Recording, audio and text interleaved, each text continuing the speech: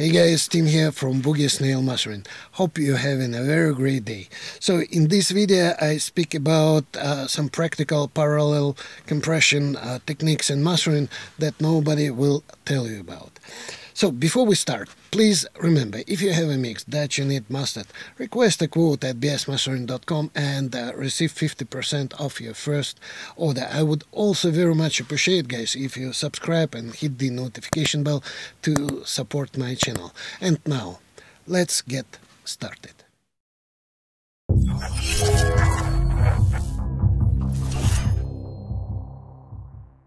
Parallel compression is a powerful weapon used by many mastering engineers. It is a great way of enhancing the mix while maintaining punch and thicken up the sound, or bring up details without sacrificing transient information. Some history. Parallel compression was developed in classical recording circles as an alternative means of applying compression. The idea was to achieve a compression that, to some extent, reversed the usual logic of applying gain reduction, and the solution was to patch the compressor in a different way, splitting the signal into two parallel paths, one with and one without compression, with the resulting effect formed from a blend of the compressed and uncompressed outputs. Nowadays, the simplest way to implement this in your DAW is to use a wet-dry control, which is becoming common in more and more plugins, sometimes labeled mix or even parallel. This allows you to mix between the wet processed and dry unprocessed signals. Now let me show you two practical techniques. One is for classical music mastering, and the second one is for pop music mastering.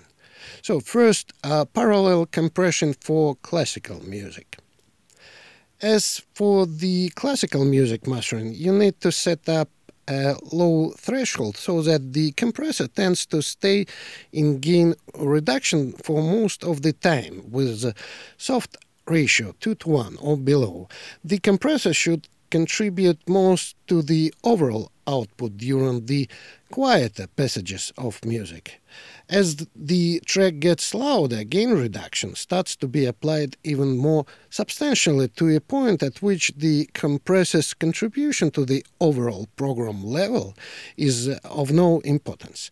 Compression applied in this way produces a far more transparent and musical effect than traditional compression. Now let's A/B this track with this type of compression and setting off and on.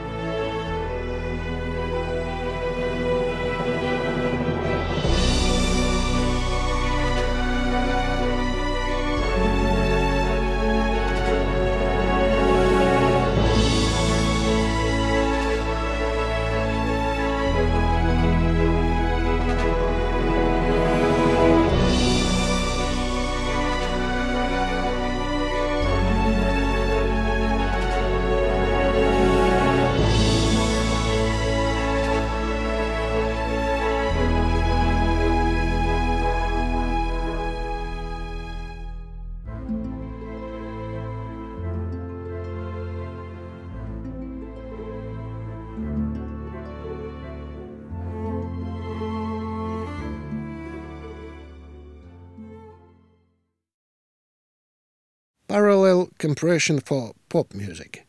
Here's a slightly different technique. Again, the powerful concept is a blended compression having both compressed and uncompressed version as a part of the same output. The aim is to add the intensity of compression, but without any damage to the transient energy in the mix.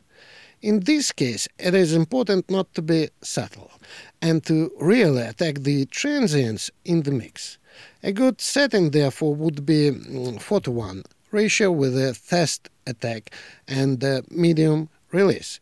You should aim for some deliberate transient reduction a good dose of additional level, and a release time that restores itself across the beat.